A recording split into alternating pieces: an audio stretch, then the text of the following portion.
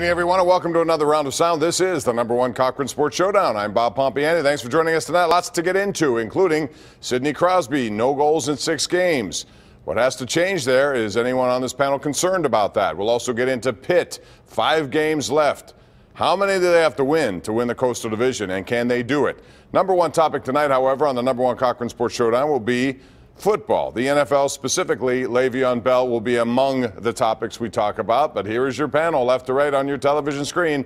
We have Paul Zeise from the Pittsburgh Post-Gazette and the Paul Zeise Show on 93.7 The Fan. In the middle, from the Fan Morning Show, Mr. Chris Mack. And to the right, Mr. Tim Benz from Trib Live and Steelers Radio Network. I want to get into first, before we do anything else, guys, I know Cincinnati played tonight against Kansas City. Just to be transparent, we taped this show as that game was just starting, so if something happens with Vontaze Burfict that we may not comment about, you understand why. But what we do know is that yesterday he was slapped with another fine. This one, $112,000, brings to $415,000 the amount of fines he's had in the last 6 years.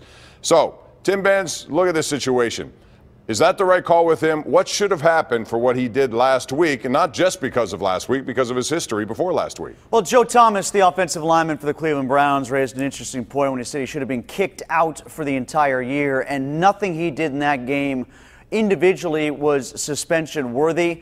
But in ignoring what Thomas said and doing what they did by just fining him, the NFL is basically saying recidivism doesn't matter.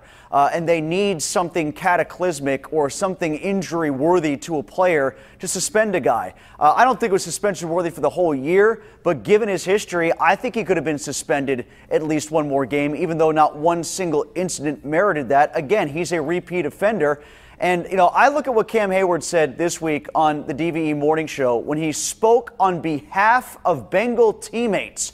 Used quotes from Geno Atkins at the Pro Bowl, who said, "We don't even get why this guy is doing this." Now, whether Cam should have said that or not is kind of irrelevant to me. I'm just interested in that he said it, and that Geno Atkins is actually thinking that, apparently, as are other Bengal players.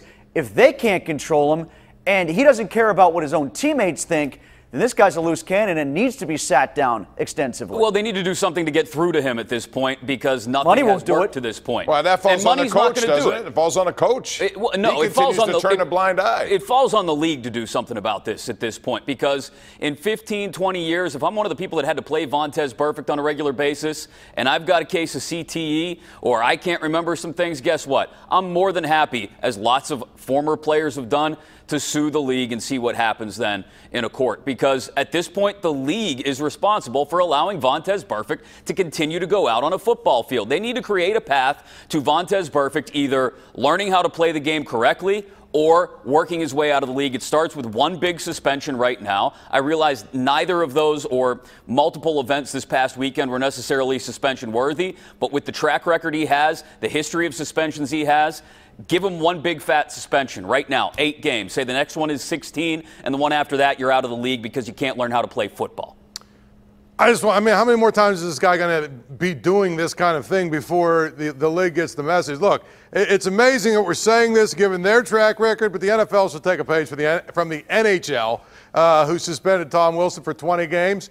You know what? 20 games sounds good to me. I'd give that to Burfict, 20 games. Guess what? If he sits out for 20 games, it's a lot of game checks. He might get the message. To me, he's out there. He's trying to hurt somebody. It's clear he's trying to hurt somebody. And I guarantee if you talk to every player in the league, nobody would shed a tear if this guy was out of the league. I want to talk about Le'Veon Bell now, because it's one of the topics that continues to keep on giving if you're in sports talk. Every day, people worry about when's he going to be here, will he be? I'm going to change a little bit on you guys. Chris Mack, I'll start with you on this one.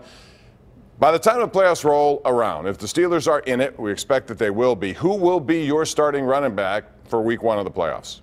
If Le'Veon Bell comes back, this is assuming he is back. Assuming he is back, I think it would be Le'Veon Bell would be your first down starter in a playoff game at that point, because at that point we would safely assume that he's worked his way back to 110% game shape, whatever you want to call that. But make no mistake, when he does come back, and that's still a huge if, because I don't believe anything that comes out of this guy's camp or out of his mouth at this point, nothing he says or does can be trusted in my book. James Conner's your guy for right now, and you slowly, very slowly work Le'Veon Le'Veon Bell back into the mix and let him prove that he deserves to be in the mix with James Conner, who, to be honest, is putting up Le'Veon Bell numbers this year.